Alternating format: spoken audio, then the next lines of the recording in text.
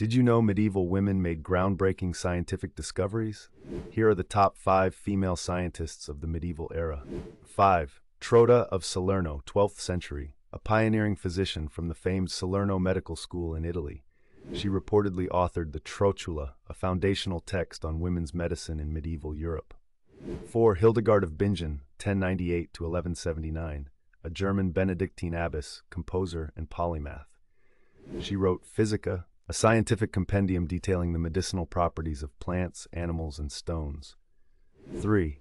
Herod of Landsberg, c. 1130 to 1195, abbess and scholar in Alsace. She compiled the Hortus Deliciarum, an illustrated encyclopedia covering science, philosophy, and theology for her convent's nuns. 2. Rebecca Guarna, late 12th century, physician and author from Salerno. She wrote treatises on urine analysis and the pulse, helping advance medieval diagnostics. 1. Miriam the Jewess, fell 3rd century, cited in medieval texts.